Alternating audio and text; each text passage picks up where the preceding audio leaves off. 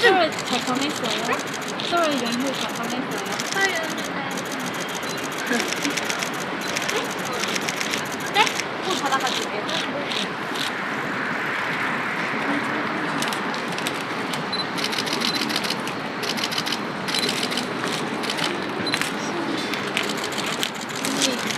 언니 예뻐.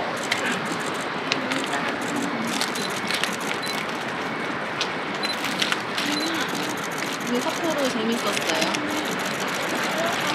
힘들었어요.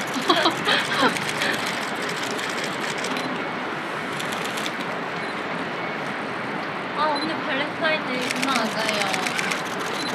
아 언니 제리는 초콜릿 하나 스물어 주면 제리 더 좋아요? 아니면 초콜릿이요? 폐한테 폐한테 선물 주면 제리는 초콜릿은 어느 더 좋아해요? 젤리랑 초콜릿 중에? 네. 아 난 젤리보단 초콜릿. 언니가 젤리 안경 진짜 귀여웠어요. 아 젤리 안경. 혹시 눈 오는 사진도 인스타에 업로드 예정인가요? 해야 되는데. 너무 많아요? 아이고 미안해라.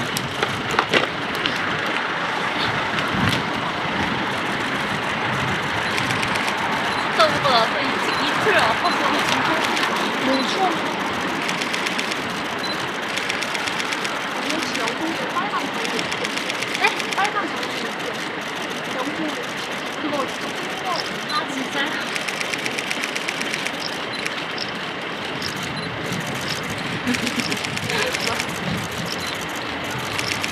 언니 혹시 오늘도 전매치 부탁해도 되나요? 아?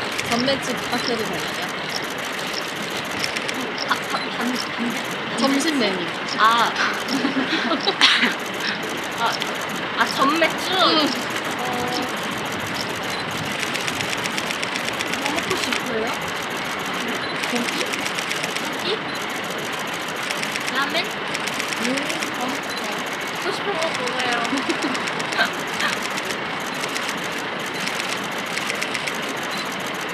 이게 별로 안 춥다, 그쵸?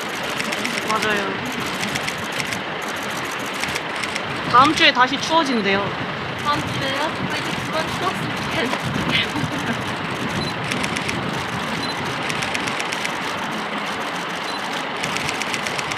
오늘 다 이렇게 조용하지? 스폰 잘 준비하고 있어. 폰이 에센 파워. 네. 이거 어땠어요? 네? 이거 어땠어요? 이거 너무 예뻤어요. 감사하세요. 네. 언니 미라노 갈 때 브이로그 할까요? 미라노 갈 때 브이로그 할까요? 아직 계획은 안 했는데 체력이 되면 왜 이렇게 힘든지 모르겠어. 콘서트하고 또 바로 가야 되니까 맞아요. 긴 시간도 될 텐데 지치지 않게. 이번에도 그러면 잠옷 챙겨서 비행기에서 입고 가나요? 계획은 안 했는데 아마 그러지 않을까.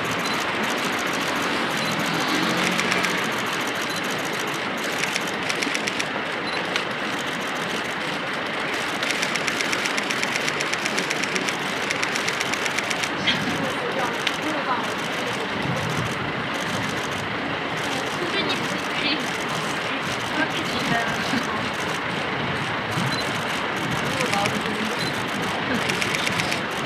대기실을 다 같이 쓰고 있었는데 하나밖에 없어요. 대기실. 안 어색해요? 괜찮아요? 네, 많이 선배님들이 좋아. 괜찮아요.